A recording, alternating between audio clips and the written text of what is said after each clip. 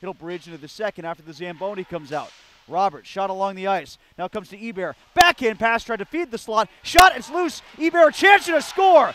Grant Hebert on the third effort. The Colonials, with 4 seconds left to go in the first period, they go in front 1-0. Quack, quack, quack, Mr. Ducksworth. The Colonials have the lead. Yeah, another hustle goal for RMU. They just kept swarming, and the pass to Prokusic went awry. Lynch ended up collecting it. He got a shot on goal. That didn't go, but the rebound there to be cleaned up by Hebert. Polino had no chance. Just 4.7 seconds remaining in period number one. Looks like the Colonials will be going to the locker room up 1-0. Grant Hebert, his 6th turnover here in front of Polino. Prokusic, wrist shot, Jenny, deflected past Polino. Now a shot comes in backhanded, a rebound, score! The Colonials now in front 2-0. We'll see who gets credit for the goal. I thought it went off of Prokusic's stick last, but they're going to give it, I believe. No, it will be Nick Prokusic. Nick Prokusic does get the goal. 2-0. The Colonials out in front of Bentley in the third period with 17:38 left to go. Averman, it's hockey. There is no batter.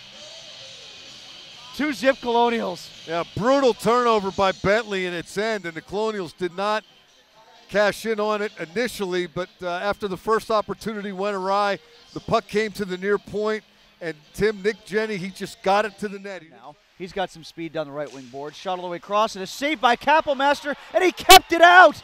Somehow Kappelmaster kept it out. How did he do that?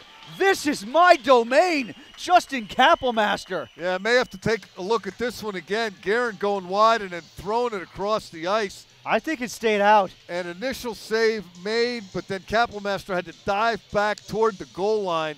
Who was that, Novak again, that had the pass from Guerin? Yeah, and Mentenuto was the skater that was back for Robert Morris. I don't think that went in. Well, the puck didn't go in, but he gloved it, and I don't know if his glove slid over the line or not.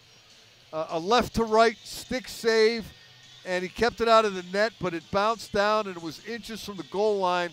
And Kappelmaster got his glove behind it, but one of the Colonials. Eric Ernst waving it off quickly, a fast review there.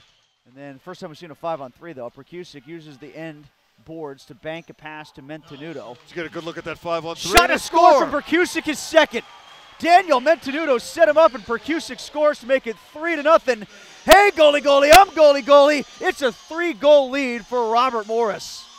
Boy, just after the two-man advantage expired, Colonials not needing much time at all, and I think you can take this one to the bank, Tim.